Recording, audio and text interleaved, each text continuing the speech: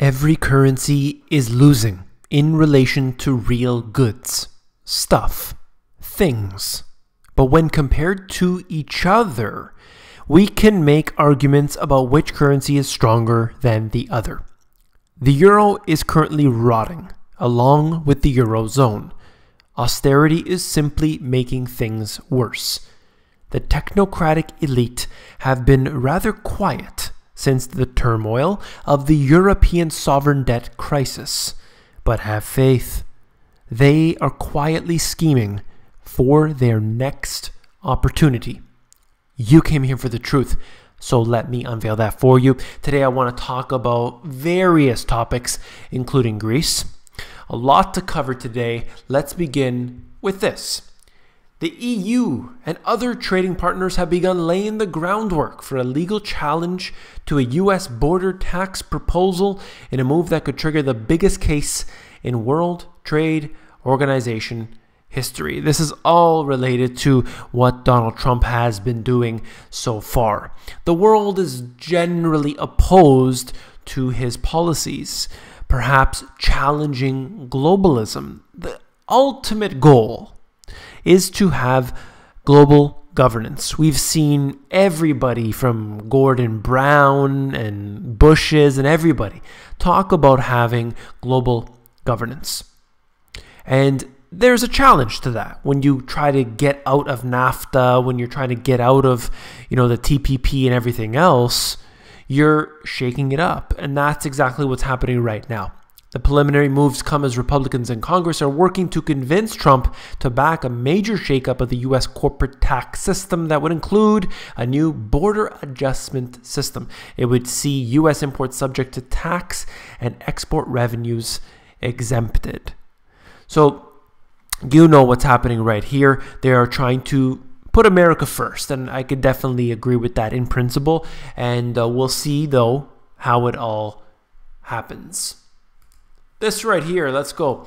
Professor Ted Malloch revealed that senior Greek economists have inquired about the possibility, now remember I said possibility, of adopting the greenback if the country crashes out of the single currency. Now it was a few years ago where it was claimed that they started printing the drachma again as a backup.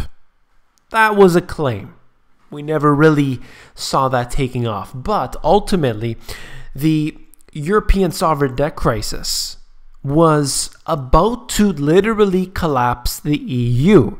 And they were able to, let's say, kick the can down the road. He asserted that Athens is so desperate, it is prepared to tie itself to the dollar on the same terms as the likes of Puerto Rico if it means being able to quit the Eurozone. So they're in dire straits right now. They are at the precipice of what could be a deep collapse for Greece. As a result, this could have a domino effect that takes down all of the Eurozone. That's not going to happen. They're going to take measures to do that. The question is, will forcing Greece to exit be part of that? I don't know. They obviously want to expand the Eurozone rather than kick members out if they can't afford to stay in. So I don't know how that will react, but this is one option. And the reason why I found this interesting is coming up here. So he basically said that German leaders, including Angela Merkel, were freaked out at the humiliating possibility of losing Greece to a rival currency, which would be a devastating blow to the EU project, obviously. This is it right here.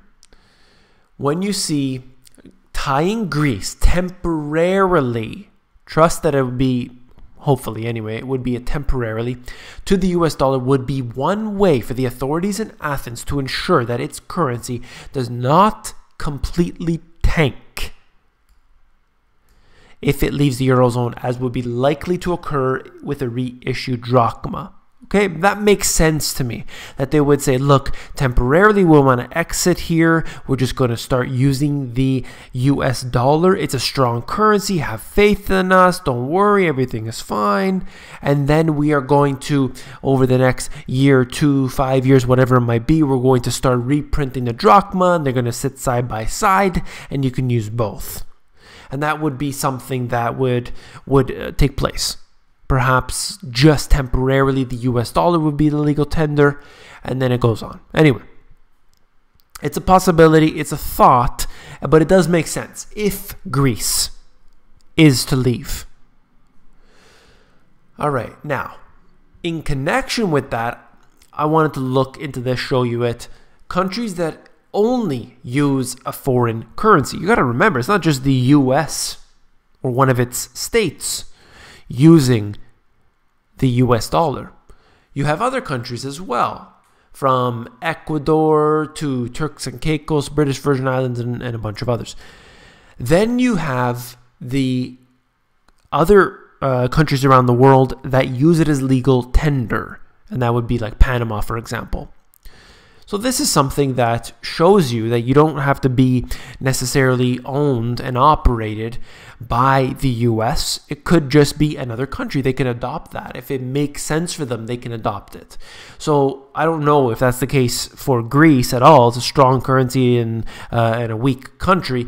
I don't know if they're compatible, but it's just to give the markets a signal of strength. That's basically what it is. And a lot of this is, a test. Put it out in the media, see how people react to it, and then you can address it like that. I thought it was interesting. I wanted to bring it to you. Now, when you have trillions, over $1 trillion, taxes set record through January, still running, of course, no matter what, still running a deficit of $157 billion with a B, billion dollars. The system is designed to continuously consume more and more debt, and here we are with another example. No matter how much money they bring in taxes, the deficits will always increase. Now, that could change in the near future, but the policies that are currently in place are done so in order to increase poverty. That is the whole point. When people are poor, they're dependent on their government. They won't rise up. They won't stand up. And they will be forced to be on their knees. When you fight from the knees, you're always sort of at that, pun intended, deficit. All right. This is a little interesting. Check it out. Frisco ISD students may not be cleaning just their bedrooms. They may be sprucing up their classrooms too. That's one of several suggestions from volunteers trying to help the nearly 60,000 student school district deal with a budget shortfall brought on by a loss of state funding combined with voters' rejection of a tax rate hike. People don't want to pay more taxes, okay? So what do? You cut back.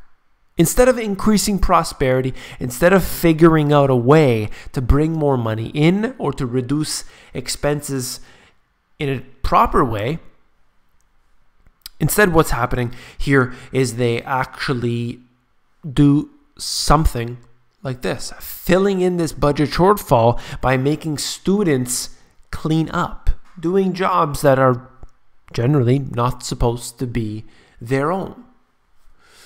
And this always upsets me to see money being squandered.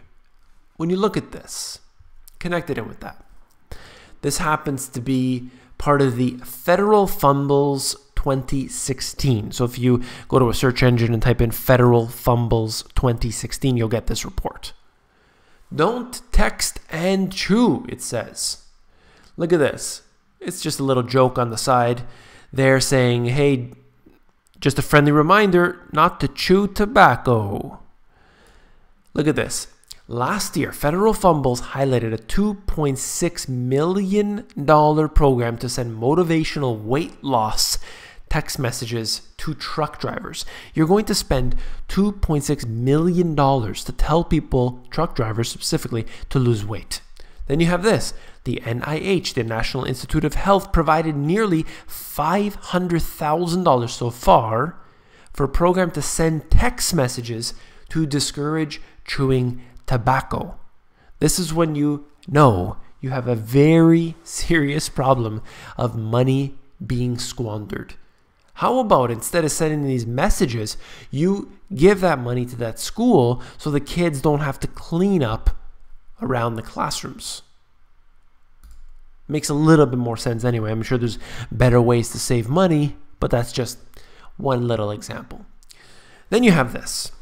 Japan, who is printing and printing for decades. They're leading the pack in how much money is being printed. They're making the Federal Reserve look like a joke in this race to the bottom. Japan's economy expanded just 1%, even with all the fake numbers, even with all the lies that they're telling us. The economy expanded at just 1% in 2016. As a bump in exports and capital investment offset weak spending at home. Think about it for a second. We've been covering here on the channel, you've seen it, we've talked about it, that they've been doing so horribly, that money is fleeing the country, that the only one investing is the central bank. And yet, we still see this garbage all the time talking about an increase in investment. Look, if the central bank is the only investor, you can't use that information and make it seem like everything is fine. What a joke. Truly, what a joke. There's more in the article. I'm not going to cover it. Let's move on. CIA director. What a kiss-ass. Pardon my language. The heir to Saudi Arabia's throne has been awarded a medal by the new director of the U.S. Central Intelligence Agency. Okay? The CIA just gave a medal to Saudi Arabia's heir. That's just saying, look, we want to keep doing business. Here's a medal. They probably threw a party for the guy, and everything is just fine.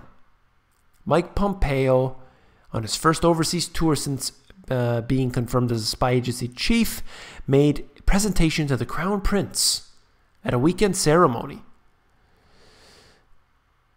And, you know, they're talking about, out of all things, I mean, this is when you know that the media is completely complicit in all of the lies. Widely respected in the West for his efforts.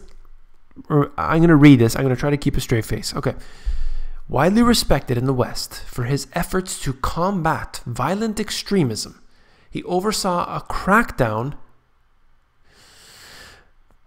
I can't believe this is trying to be real. Anyway, a crackdown on Al-Qaeda which killed security officers and foreigners in the kingdom between 2003 and 2007. All right. That's just such a joke. Anyway, I mean, probably the country which has been responsible for the most expansion, if you want to blame it on a country. I don't really think you should point fingers at the countries. It's more of the globalists. But I mean, you know, let's take it at face value. I mean, the most responsible, and you're given an award. It's just like Barry Obama given the Nobel Peace Prize. I mean, what a joke. 26,000 bombs dropped last year alone. How many hours an American has to work to buy the S&P? This is really interesting. This is a good one. So ultimately, a few years ago, as we look here, now this right here is year 2000, okay? So you can see that we are basically back at that point. The dot-com boom was an exhilarating ride. I mean, the way up here on that scale, obvious, very obvious bubble. Anybody should have realized that. Then you had a low at this point during the financial crisis where I believe that it should be seen as more of an average. That's where it should be at. So the average American, now it's cut off on the side here, but about 100 hours to buy the S&P. I like these type of charts here. These are very interesting to see when you compare not necessarily the S&P as a numerical value, but you compare it to something else, and this happens to be one. How many hours the American has to work to buy the S&P? So you take its current numerical value, compare that to the hours, and it's approximately 100. We haven't seen that since the dot-com boom. And what happened after that boom? Oh, need I remind you? Down, down, down. All right, last one. Santander customers will be able to make payments with their voice by talking into their smartphone app, in another sign of the technological revolution that is transforming the banking industry. You walk into the bank, most of the time, you just go to the bank machine. If you need to speak to a teller, these days they're replacing the teller with iPads. You do online banking, and you may interact with, different types of automation and robotics. In this case, happens to be a smartphone app. Jobs are being replaced, and it is something to really take in. Tesla, the big dog, Elon Musk, said essentially, look, one of the big bulk of jobs out there is driving, whether that's transportation of food or products, or you have freight shipping, you have taxi drivers, everything. All of that is going to be replaced by driverless cars at some point, or driverless automation. Anyway, that's what he's saying. And he basically said that a lot of people are going to lose their jobs as a result, and we need to quickly find jobs for these individuals because the technology is advancing so fast, the changeover is going to be abrupt. A lot of people are going to be hurt, you're going to have a higher unemployment, so as a result, we got to get a move on finding new jobs. That's what they said, that's what I believe, and I do believe it is escalating at a rapid level. All right, so here's a little entertainment for you. You can see Donald Trump and Angela Merkel hanging out on the beach. The paparazzi caught them, and here they are. That's an image for each and every one of you to take to bed. Last but not least, if you found the video informative, I know you'll find my book, The Money GPS, even more informative. So look through the book. Just go over to Amazon. They have this look inside feature that will allow you to flip through the pages of the book and see if you like it. Take care.